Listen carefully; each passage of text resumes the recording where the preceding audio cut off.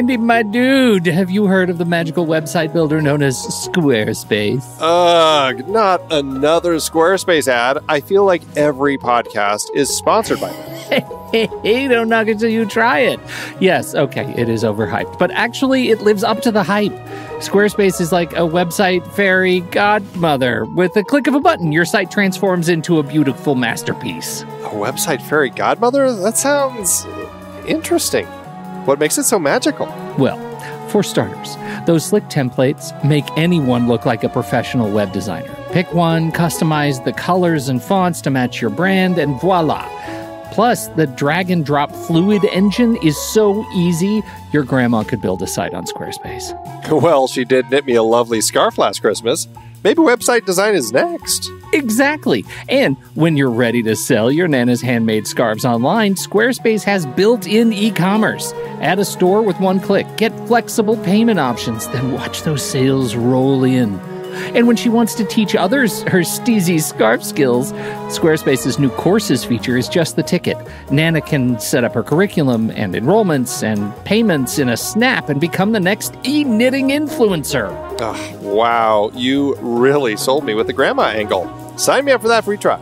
Just go to thenextreel.com/Squarespace and transform your site into a beautiful Squarespace masterpiece.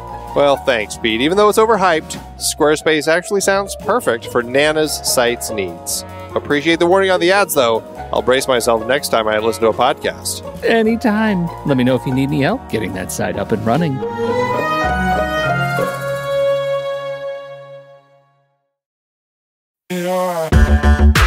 Andy, can you believe we've almost hit 700 episodes of The Next Reel? I know, it's crazy. And with all the other episodes in our family of podcasts, we are well over 1,200 episodes of movie conversation. It's really pretty amazing that we've gotten to have these in-depth movie chats every week for over a decade now. And we couldn't have done it without our loyal community of film fans. Their support over the years has meant so much. For sure. That reminds me, we should give the merch store a shout out. Buying shirts from thenextreel.com/merch is a great way listeners can continue to support the show. Plus, they get to sport our great designs. Absolutely. I think sometimes folks forget we have a variety of shirts, mugs, phone cases, and more available. In fact, a great place to start is with a shirt sporting the Next Reel's logo. We also have that classic Fast Times Spicoli Surf School tee, or the weirdly popular Rusty's European Tour shirt. The one from National Lampoon's European Vacation. Why is that so popular? Search me, but we have sold a ridiculous number of those. I guess there are a lot of Rustys taking trips to Europe? We're always adding new designs based on movies we've covered, like our brand new design for a streetcar named Desire, featuring a streetcar named Desire. So if you want to rep your love of TNR and films, head to thenextreel.com/merch. Every purchase helps us continue to have these weekly in-depth conversations. So visit thenextreel.com/merch today. And as always, thanks for listening and being a part of the Next Reel community. We've got lots more great movie chats coming your way.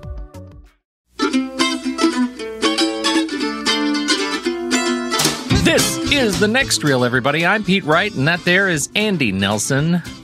Hey, hey, hey. And we spoil movies. Tonight in the show, we meet up once again with the globe-trottingest of single guys. And this time, we're following Xavier to New York City in the final film in Klapisch's Spanish apartment trilogy, Chinese Puzzle. I can't stay here. I've met someone in New York. And I'm taking the children. Au revoir, Papa. I have to figure out how I can see my children. Hi. I just wanted to say I love you kids. You and I have a lot to say to each other. Yeah. Andy, this movie surprised me. Yeah, you said that, and I'm still trying to figure out how to interpret that. What way did it surprise you, Pete? Because I didn't like the second one, and I didn't hate the third one. So it's a glass is half full either way, but one's a little more optimistic. One of those glasses has ice. Pessimistic. Maybe a twist of lemon. Wow. Okay. It's not, I'm not saying that I have a glowing review of this film. And I think that it is tainted by my impression of the characters that we inherited from Russian Dolls. But I have to tell you, I enjoyed this film much more. I feel like it was back to some of the stylistic kind of frivolousness of the first, or I should say frivolity of the first film of The Spanish Apartment, which I liked quite a bit. And frankly, there were parts of it that actually reminded me so much of Soderbergh, and what I like so much of Steven Soderbergh's style and tone when he's, the way he cuts film. I actually found I was more attracted to these characters in a lot of the movie. I still find myself puzzled with some behaviors that just strikes me off kilter in this movie. It is not a complete redemption of the Spanish Apartment trilogy, but it is, to my eye, a fairly dramatic improvement over what we got in the last film. What'd you think? Interesting. I don't agree. I was equally disappointed with this one, and I'm just super frustrated that this trilogy started with a film that I really enjoy. I think there's a lot of interesting stuff going on with that first film that, after conversations about some of the elements, I certainly have a little more of a problem with now. But on the whole, I think I just really connected with the character as he was trying to figure out his point in life and what he was going to do. I think there was a really strong element there that I like quite a bit. This film, it didn't mire Xavier in kind of some of the same awful behavior that he had in the second one, but it still put him in a place where he was just kind of lost and figuring himself out, but in ways that I wasn't as keen on, and still left me a lot of questions about decisions that he made.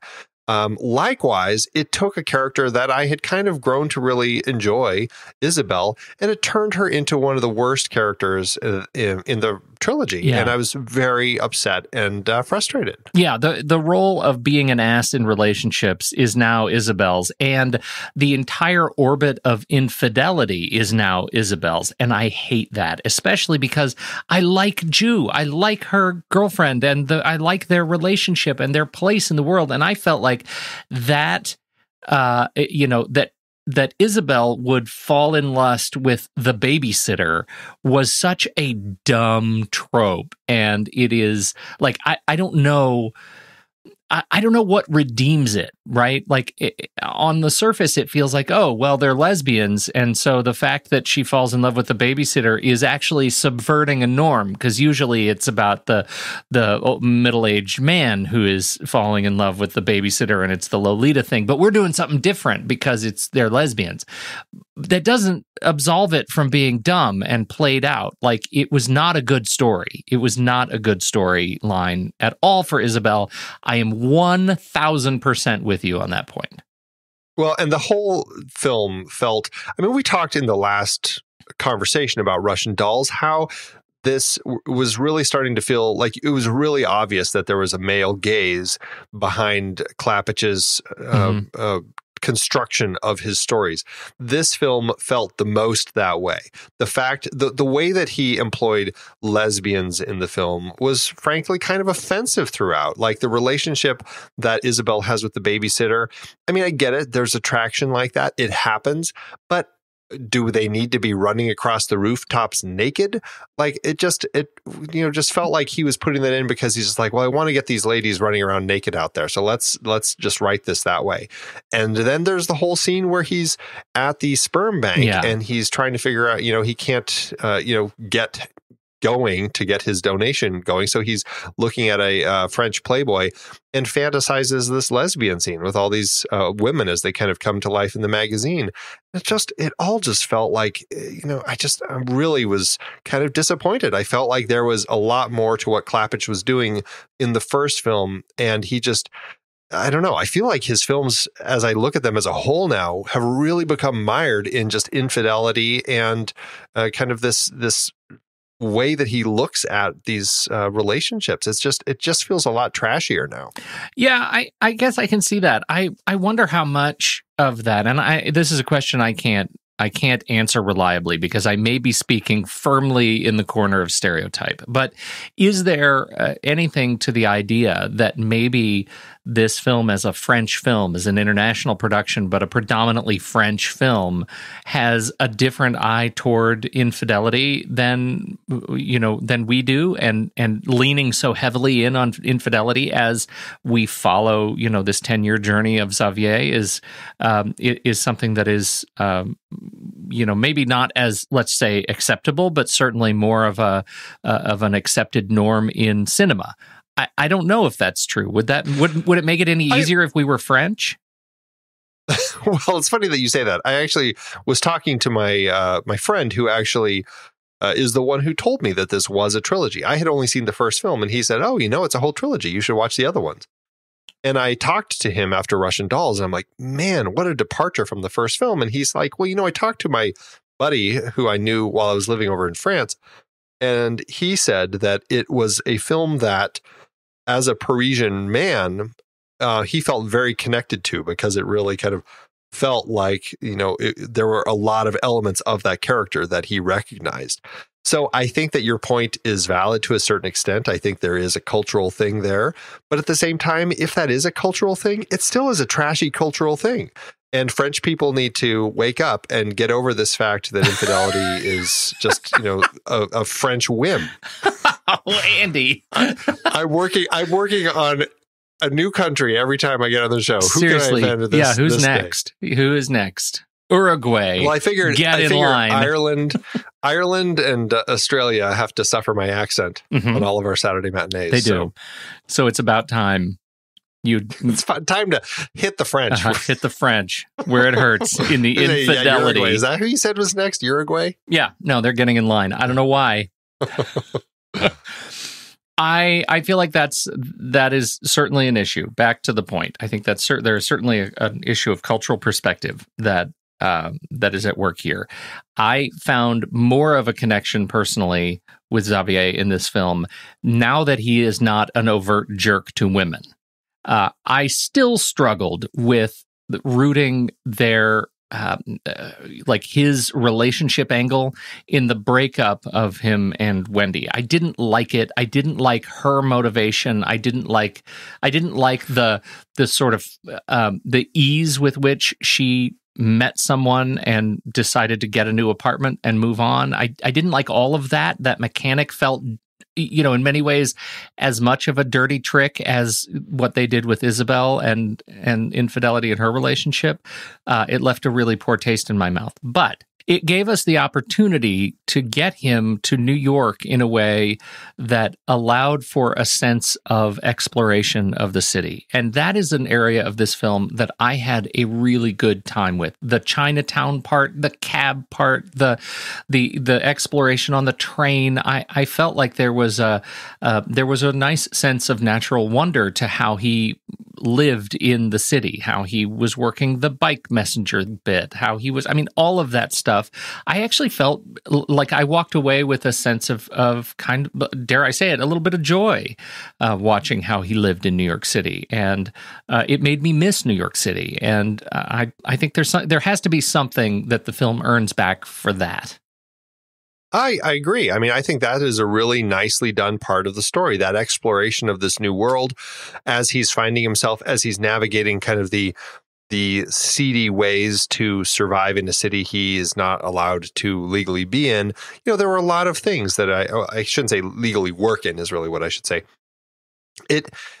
I think that it really kind of painted an interesting picture, and I did like some of those elements. And I'm being harsh on the film, but that's because there are like the key story elements are the ones that I have serious problems with. And when you have issues with the key story, that's the film. Mm-hmm. I like this world that he's in. I think it's great. I like some of the people that he meets, especially the ones that he's meeting at like Dad's Day Out at the park. Great bits. I think, great bits. Yeah, we are I think warriors. There are some really nice bits. Great. And the kids, I think he's got great kids. He's got a nice relationship with the kids. I think there are a lot of strong elements in the film. The problem is the core foundation of it is this story that is just really frustrating. I am very upset, going back to your point earlier about his breakup with Wendy, that I get it. You have very dear and close friends to you who it's a lesbian couple and they really want a kid. They ask if you will be the donor for the sperm so that they can have a baby. And then he does it even though his wife doesn't want him to. That is, I totally get why Wendy would divorce him. That's a very kind of devious and immature. It's a thing that you shouldn't do. Is what it is. Yeah, it's immature. It's not. It's just not appropriate. It's. I don't know. I feel like when you're married to somebody, that is one of those things you need to get approved before you move forward and do. You just don't go do it anyway. Well, she said no, but you know what? It's okay because I really want you to be okay, Isabelle. It's like, who are you married to, dude? Yeah. So, I totally get why she divorced him. I was very frustrated with him, and it was an immature move. And I don't know what the laws are for moving out of country when you have kids. I know in the U.S. there's a little more work that is involved if you're leaving the country with kids when you're in a marriage. I don't know how it is in other countries. So I don't know if it was inappropriately easy for Wendy to move to the U.S. or if that is something that's easy when you're living in France.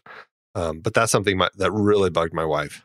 I want to go back to this issue of immaturity because it's a thing that it is the overriding, I think, element in this film that frustrates me. As much as I love the things that he did stylistically, that Klapisch did stylistically to the film, that I think in some part obscure my impression of the characters that I have come not to like. The level of immaturity displayed in a film that is purported to tell us what life is like for these people who are now supposedly adults is, I think, really frustrating.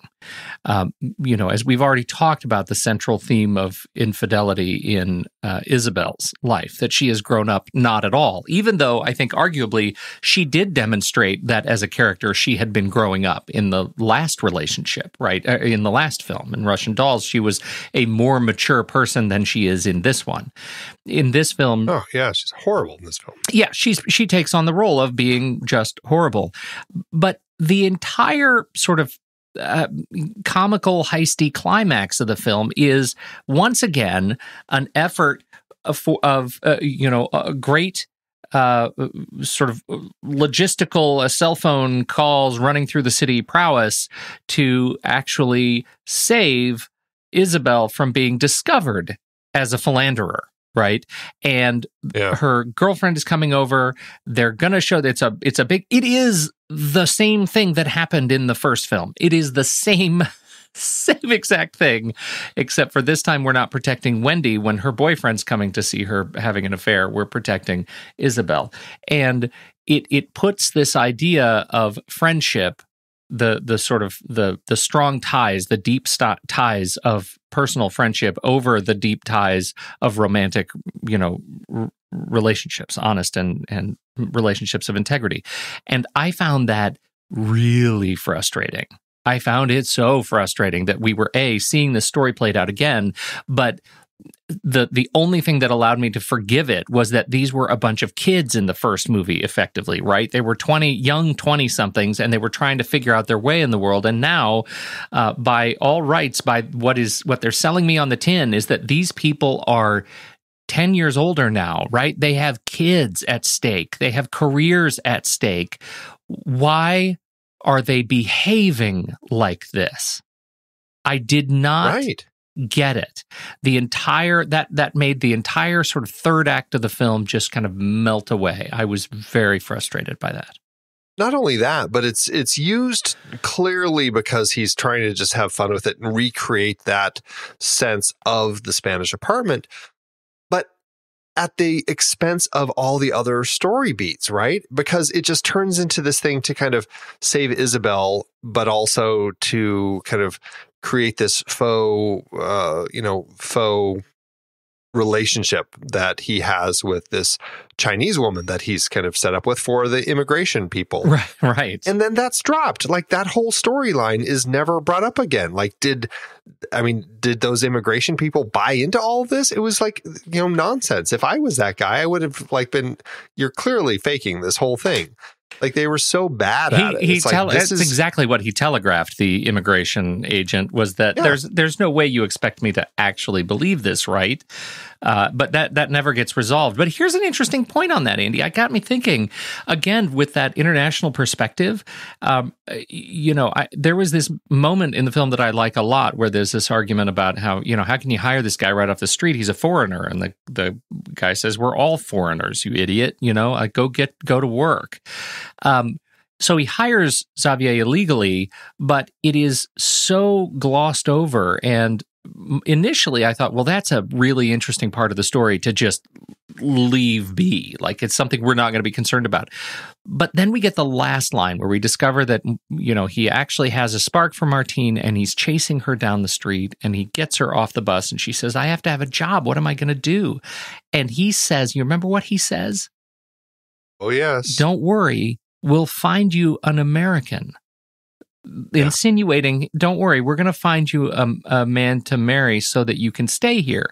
And so that gives me a new sense of the film, of what they're trying to say about what it means to move here and how cavalier he is about skirting the rules that have been put into place and the laws that have put into place around immigration, and making them almost incidental to this idea of, flirtation and romance and all of that. And I thought that actually was maybe the most unintentionally interesting element of the film. Well, it is, and especially now with the way immigration has become such a hot button. Right. It's, you just want to find out if, whose side you're on quickly, just bring up immigration and you could get a sense of your position. Well, with especially people. Where you live. Oh, sure. Yeah. I mean, I'm right on the border. I mean, I'm not on the border. I'm in Phoenix, but still, we're a border state. And so we certainly see quite a bit of things that are going on down here. And absolutely, this whole kind of cavalier attitude of, oh, yeah, we'll find you an American. And even though it's a Frenchman saying it to a French woman, it still speaks to perspective. And you're right. It is a really interesting point that the film does bring up about how people from outside the country view immigration and view opportunity within this country, and view kind of the system and how they can game it to find this, kind of quote, better life. It is kind of an interesting point that is brought up here. But to that end, it still it doesn't solve the story issue and make it any better. All right. There's this other angle that we haven't talked about yet, because so much of the movie is about his relationship with women, and that's his relationship with his father, which I found it was interesting that his father is even granted entrance into this film, and it's brief. It's a walk around town that ends in I think a nice sort of weirdly sensitive and then hammer over the head, not insensitive moment, where he's Xavier comes clean and says, "This is what I did. I'm actually a father to this child. I was doing it as an act of great generosity." And the father's response is so predictable that you almost have to slap yourself, thinking, "Could I really have expected that from this guy?" But of course you did. He says, "You should not get involved. You should absolutely stay away." And you kind of want that to be an example of the father having learned a lesson over the years. But of course, he hasn't learned a lesson at all. So that's all fine. And then later, Xavier's walking home and he finds this symbol, this heart with the father's and the mother's initials.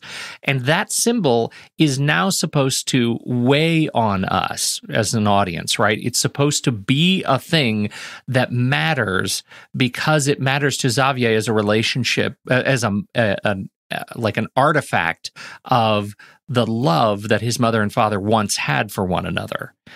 How did that hit you? Did that hit you as hard as it felt like Klapisch wanted it to hit?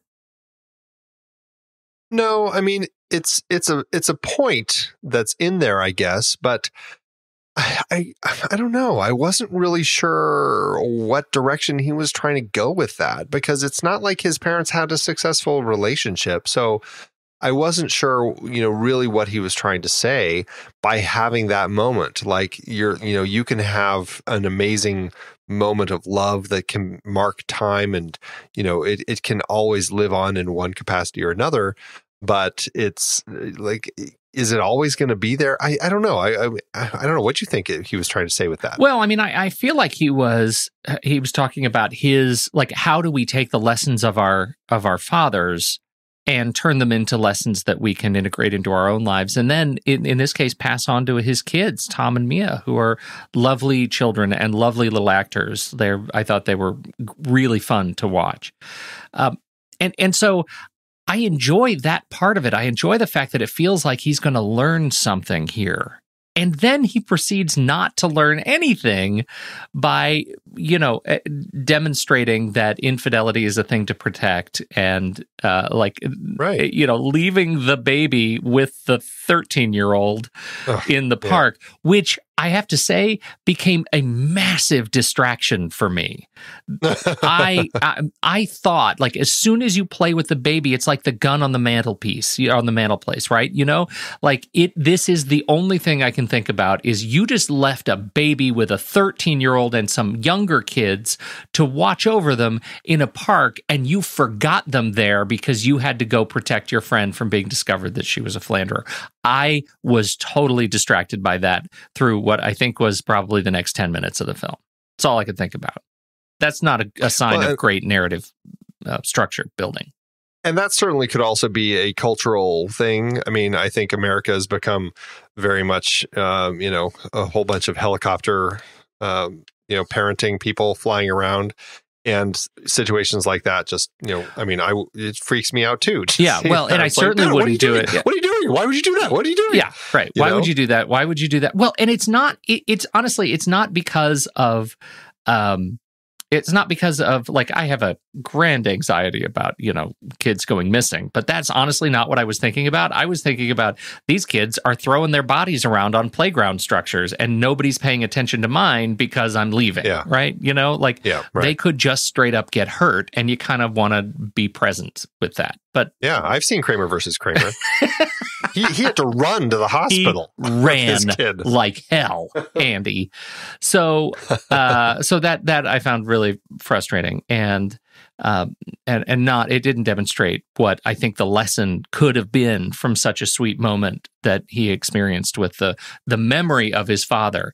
And I actually liked the dichotomy there, that the memory of his father was more important to him than the actual experience with his father, which was a train wreck. Well, and that's the point that I think I would have liked to be stronger, because he has such weird relationships with his parents. I mean, we've certainly seen that with his mom, because he's always been terrible to her, even though, like, we see in the second film, they're divorced and she's now got a new beau. And then here, we get this brief bit with the father that, he leaves him on the island in the middle of the road. It was a very odd relationship and conversation that I thought was pretty interesting. And I think it spoke a lot to just his relationships with his parents. And that, and maybe that was part of the point, is that his parents weren't really there or weren't that great at raising him. And so his relationships with them are tenuous at best. Mm-hmm. But that doesn't mean there aren't those key points that do affect you and who you grow into. I just wish that it felt stronger for me by the time I came out the other side of this film. Okay, Andy, then how about John? Wendy goes and moves to New York, and the man that she meets is John, who is a towering 8.5 feet tall, and he has to duck to walk in and out of New York apartments, and he eats eggs with a giant serving spoon. He's a giant of a man, John. And he also wears... You make him sound like Hulk. He also wears giant versions of Xavier's clothes. And he lives in a really swanky place. Oh, it's so by swanky. Central Park. Yes. Yeah. It's very swanky. And there is another nice tour of New York when Xavier has to find his way to that apartment. And he explains to Isabelle and Ju, wait, I just have to get over here. Is that like far? Can I walk it? And it's like multiple trains, and it's a mess to get into where he needs to get to see this. So there are so many sort of logical and physical barriers to getting him over to that apartment that when the first thing that we see is that John opens the door and Xavier is confronted by this massive guy wearing just a cleaner version of his shirt. I think it sends a really interesting message. And they have this scene that is enormously awkward. And I wonder, did that hit you at all in the soft place? Well, and so there are elements that Klapisch does really well, and those are the elements that you talked about, like the fun tours of the city and all of that, like with the subway maps, and later when he's trying to find an apartment and it turns into like cutouts in Google Maps and all sorts of stuff. I mean, there were some really fun, clever things. He is a very assured filmmaker, and the way that he builds his story, it's very exciting, and they're super easy watches. I mean, that's something that I really do enjoy about these. As frustrating as I have grown with the story, I think that they're just really masterfully done films. I do agree. I think actually this is a relationship that I did like. I liked the relationship between Xavier and this person that has kind of replaced him. I thought it was an interesting element to add in. And I think that they did it in a way that was really nice. He wasn't some sleazy guy that you really hated. He wasn't like the worst person in the world. He was just kind of a guy and totally normal and nothing wrong with him. And that's, I think, largely how it usually is. And I liked that it came across that way. Well, and I actually really liked that both Isabelle and Wendy were sort of giving the opposite advice, or I should say John, when he was giving advice, they were looking at, please look at their point of view. John was he was just a great ear. As soon as Xavier left. And I think he was written as a guy who was so understanding, almost to the point where, it gets back to the male gaze. Like, these male characters were so great that you kind of feel like, wow, all right, are we really letting Xavier off maybe a little bit easily? But still, it was easy to find a connection with them. And between them, and I think he was a good thing in the movie. I think we do need to talk about the title and kind of the Chinese element within the story. Yeah. Specifically, the fact that not just that he ends up living in Chinatown thanks to Ju, Isabelle's girlfriend, but the fact that he ends up kind of connecting to the U.S. through this faux relationship he creates with this Chinese woman who he meets through this really strangely coincidental situation where he's riding in a taxi. The driver gets lost, gets out and yells at a guy because his truck is blocking the road. This truck driver gets out, starts beating the car and beating the driver, and then Xavier puts the driver in the seat and takes him to the hospital. And his family just they think the world of Xavier now and want to help him. And so the way they do that is by, he's like, well, I just need a wife, a weird thing to say. And they're like, oh, well, hey, here's my sister. And they kind of hook him up. It's I don't know. I was a little disappointed, to be honest, that we didn't end up in China at some point. Russian Dolls took us to Russia. Spanish Apartment took us to Spain. But, Chinatown wasn't bad. And I actually kind of liked this side of New York that we don't often see. I know that Klapisch had kind of a connection with New York because of having gone to school there. And so I kind of I don't know. I kind of enjoyed this part of the story. What did you think of it? Well, I liked it because I like this part of New York, and I like the color and the vibrance and the fish and the everything, all the screaming and yelling at one another. And I just think it challenges my natural introversion in a way that I find is kind of satisfying. I also found that the exchange.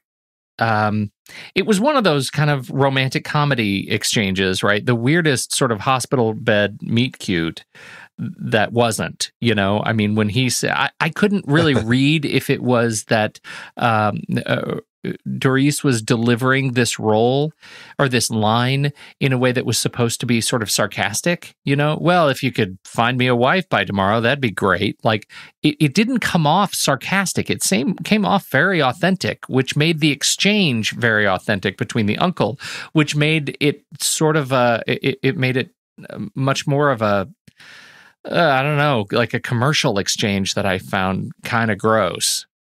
Now, on the other side of this, the actress who plays the role of the sister cousin, I couldn't figure out the relationship, the niece of, I guess, the uncle, Lee Jun-lee, I like her a lot, and I found myself from the moment they started taking pictures together, I wanted this to be one of those green card stories where actually she was the one that we got to see more of, and it just never played out. And that was one of the weird, forked narratives that I wish I was watching through the rest of the movie after that. I thought, well, that's going to be a clever little setup, and we're going to be able to ride this home to the end of the film. It's going to be great.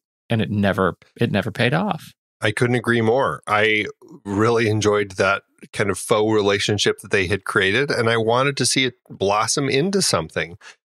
I feel like they could have. I don't know how I feel about his return to Martine, and if that just feels like the expected thing because it's Audrey Tautou, and from the beginning, people were probably telling Klapisch, it's like, how could he not end up with her? She's the perfect woman.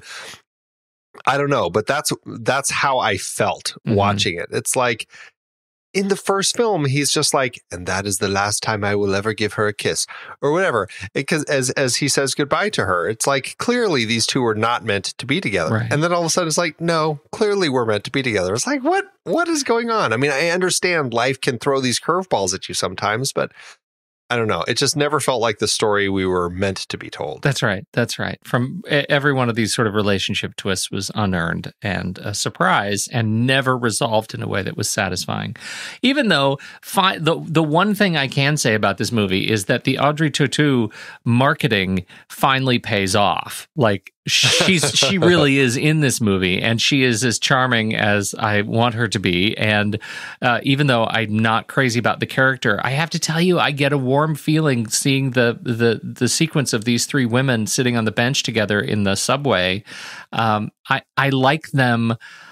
I have positive memories of elements of all of them, and I kind of like that moment when Martine, I think it was Martine who says, the answer is you need one woman that is actually made up of all three of us.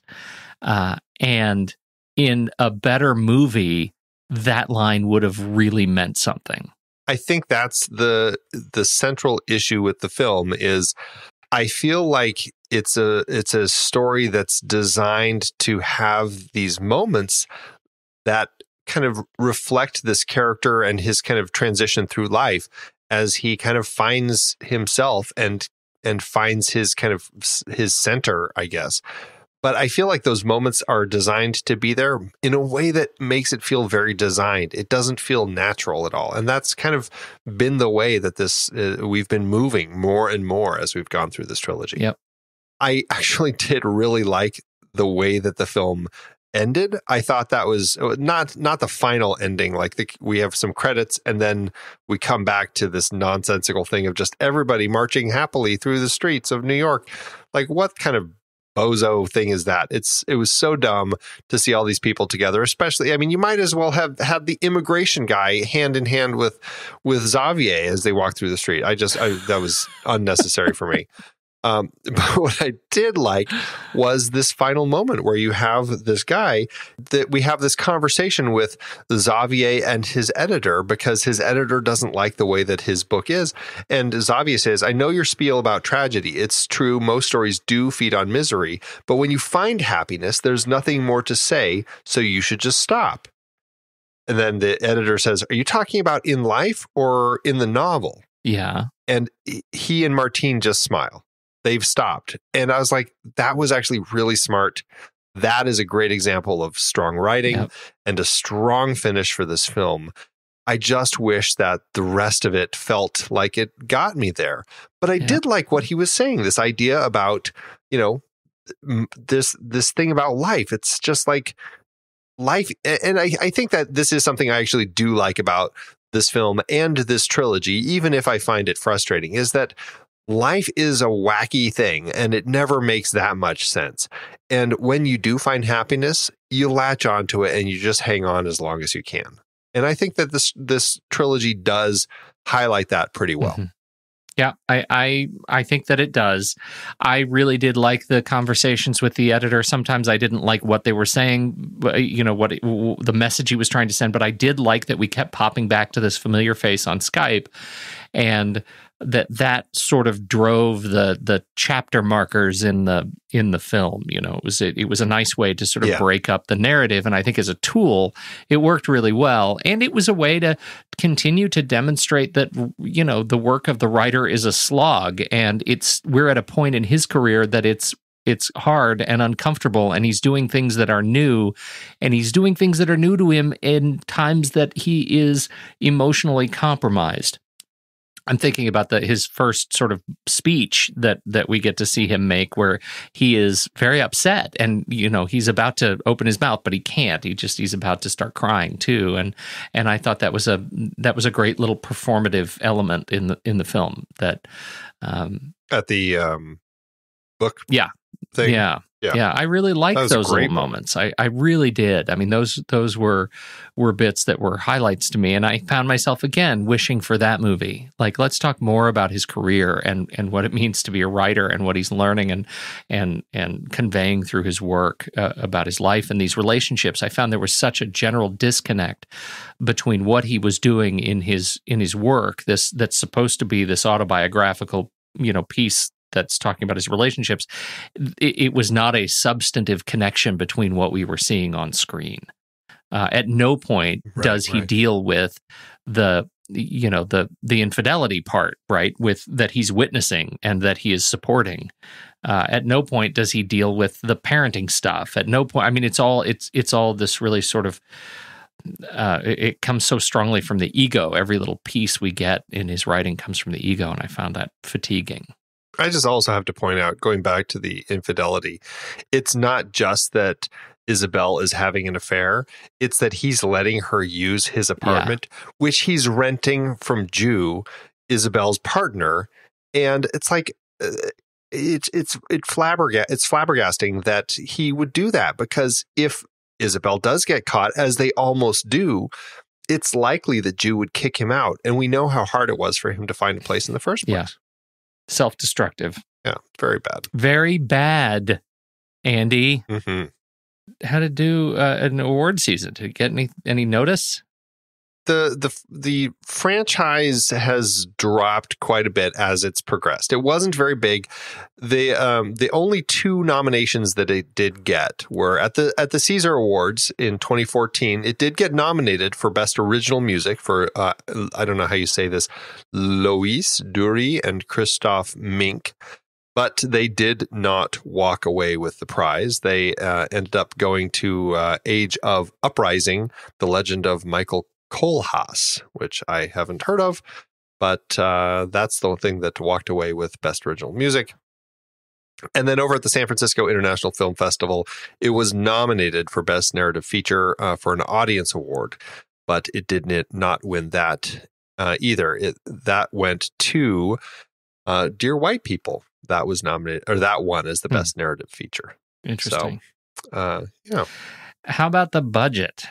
How to do at the box office? Well, for this final entry in his trilogy, Cédric Klapisch did get a production budget of $23.46 million, which is about $24 million in today's dollars. I think his budget's really kind of increased each time. I mean, La Berge Espagnole, in today's dollars, it was a $7.9 million budget. And for Russian Dolls, it was $13.1 million. So, it was, definitely a good jump up for him to go to $24.1 million. I mean, he's really increased the budget. So I don't know. I mean, I don't know what changed to make this one feel like it needed another $10 or $11 million. Just the location? Was it New York locations? Because it feels very much like the other two. Nothing about this film felt like a more expensive film.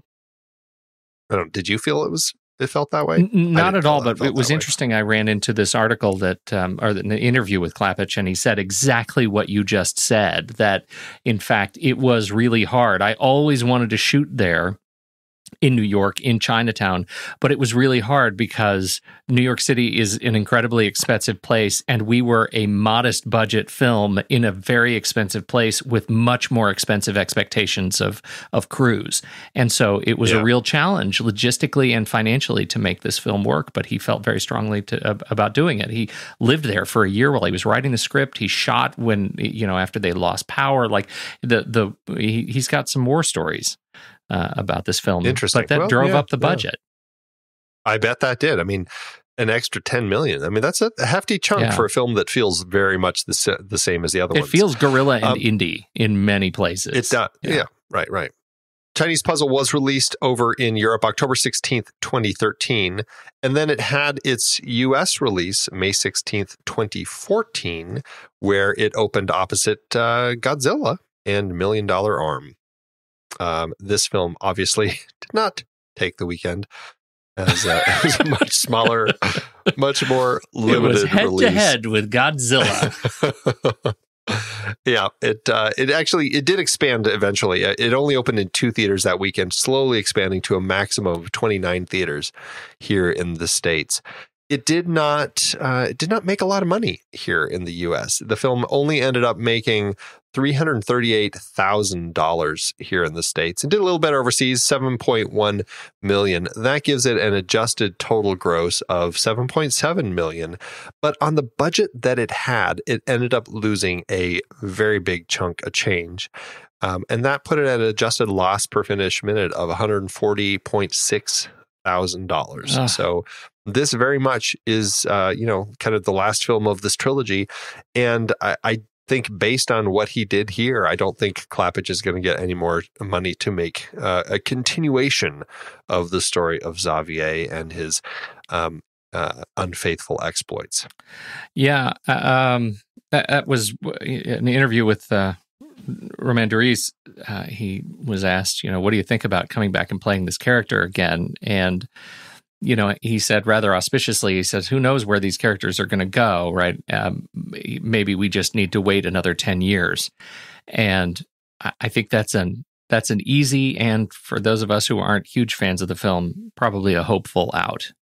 I think there's a reason that trilogies like this, that are more of a relationship trilogy explored over time, there's a reason that something like the Before trilogy is going to stand out as something that people want to revisit over time, because those characters feel very authentic and decisions get made that actually lead to consequences. And they feel like, this is something that really is going to cause issues in our lives. And if I felt like some of these unfaithful moments between these characters would actually lead to things like that, I feel like this could have been Klapisch's own Before trilogy and could have been something that actually explored these characters. Because there's nothing wrong inherently with having a story about characters who are unfaithful and who do the things that these characters do. But when it's done just for fun and you don't end up kind of having consequences for any actions,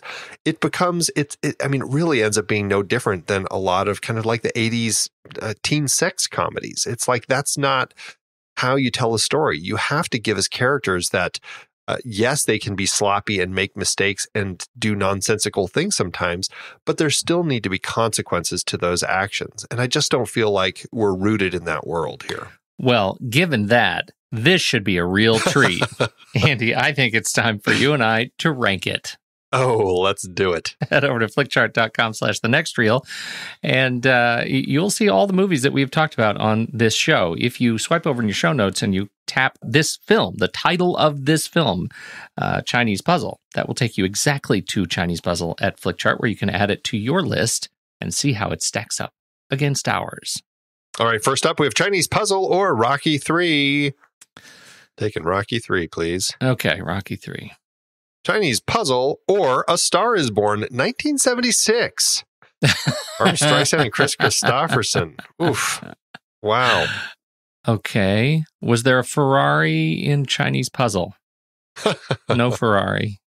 I'm going to be Chinese Puzzle on this one. Yeah, I am too. The story is frustrating in both cases for me.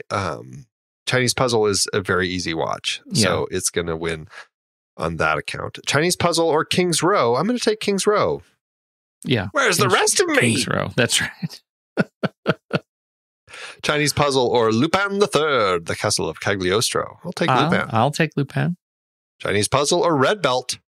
Red Belt. That was our first great travesty of Flickchart. Oh, I don't know about that. I would put Red Belt on first. Yeah, you would. I'm surprised by that. But Chinese Puzzle or The Sandlot? Absolutely The Sandlot. Sandlot. Chinese Puzzle or The Adventures of Baron Munchausen? Definitely Munchausen. Munchausen. Chinese Puzzle or Christmas in July? Christmas in July. Christmas in July, please. Chinese Puzzle or La Femme Nikita? La Femme Nikita. I will take Nikita as well. Well, that puts Chinese Puzzle at 301. 301 out of 401. Wow. Yeah, it's down to 25%. Well, how did it do in your personal list? As I'm bringing mine up, I'm curious. Weirdly, almost the same. It landed at 3,068 out of 4,126, and it's a 26% on my chart. Well, I told you I had more to like about it, and apparently I must have watched a lot more bad movies on my Flickchart list, because this ended up at 637 out of 1,081, and that puts it at 41%. If I'm to go by the algorithm, you know what that means, over at letterboxd.com/thenextreel, this should be a 2-star film. That's what I gave for Russian Dolls, was 2 stars, I believe. And so I like this more than that, but I don't like this as much as the 4.5-star rating that we gave The Spanish Apartment. I think I'm going to be okay with this as a 3-star film. Is that 3 stars and a like or no? No, just 3 stars. It's a 3 stars and a fine. For me, this ended up on par with Russian Dolls. The algorithm says I should give it a 1.5. I think that may be a little too low because, like I said, he's an assured filmmaker. I enjoy watching his films, even if I get frustrated by them. This is a breezy film to watch. It still has a lot of fun. It has a lot of elements in it that I thought were enjoyable. So I'm going to give it 2 stars, and I'm not giving it a heart. So that averages out to a 2.5. I think this one I celebrated much more, or I feel like it clever washed so many of the character traits that I'm not a fan of, with visual cleverness and fun camera stuff and on screen shiny things that I think are a treat to watch. So it's okay. It's okay. It's I do think that there's an element of kind of cultural reading that you do have to take into account with this one. And I mean, that may be the case. It doesn't change my feelings on the film. I think Klapisch is a really interesting filmmaker. I'm curious about watching more of his films because I find these just such beautifully fun films to watch. It's just very frustrating the way that they ended up going. So that's where I landed. All right. So what does that mean? We've got another mega series coming up. We do. This is going to be fun. I think we've both been looking forward to this for some time now. We're going to be jumping into the films of Ingrid Bergman. and I am very much excited to kind of explore her career a little bit. We are doing it over an 8-film series that was all picked by our Patreon supporters and the people who are part of our Discord group. We had the whole list of Bergman's films that we thought we'd kind of talk about in there, and everybody voted, and we landed on these 8, starting with Casablanca in 1942 and ending with Autumn Sonata in 1978. So we've got a great swath of films covering her career for 35-ish years, and I'm very much looking forward to jumping in because I think she's a great actress, and I think I've seen all but 2 of the films we're going to be looking at, so it's going to be a fun one. Well, I am so glad that we're doing this series. There are a couple of films on here that I'm quite fond of. And finally, as many times as I bring up the Casablanca relationship on this show when talking about films, it's about damn time that we actually talk about Casablanca. I can't wait. That and Gaslight. Oh, big fan. Yeah. I know. Especially because I believe that at some point, if not several points, you have mentioned that Casablanca was the number 1 spot on your flick chart. So I don't know if that's still the case, but well, it's not, Andy, and that's probably your fault. So anyhow, it has lived in that top spot for a long time. So I'm excited to re-rank it and see what comes of it. Well, everybody, if you want to hear more of us, but you can't wait until next week's show, check out our other show, The Marvel Movie Minute. We're talking about the films of the Marvel Cinematic Universe 1 minute at a time. We've started with 2008's Iron Man. You can support that show and all of our shows over on thenextreel.com/Patreon. And you can get access to our weekend show, The Saturday Matinee. When the movie ends, our conversation begins.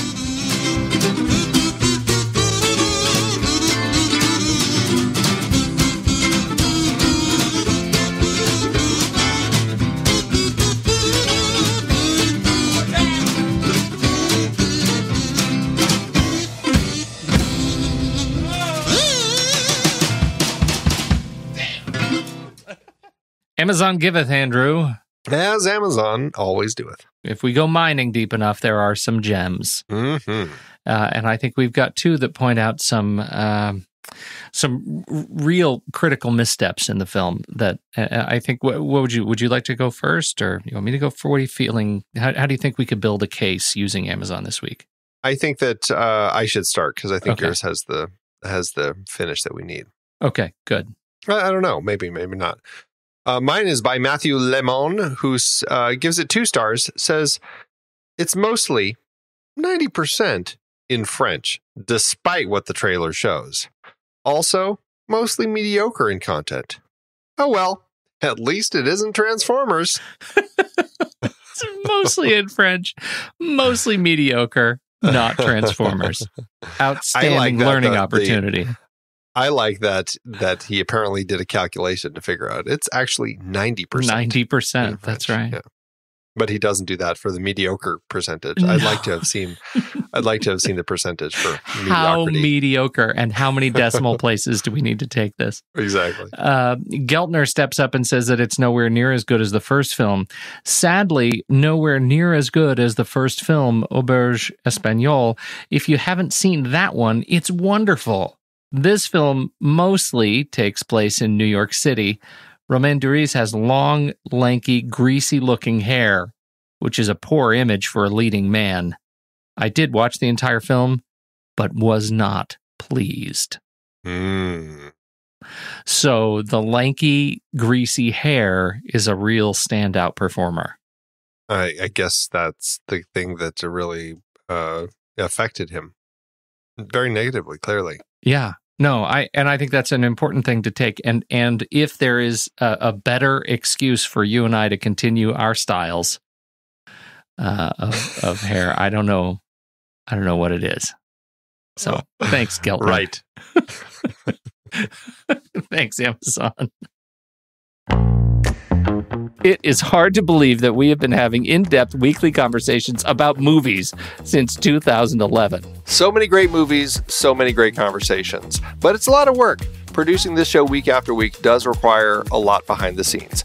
If you'd like to help support our efforts, one easy way is by using our Originals page when shopping for books and movies that we've covered.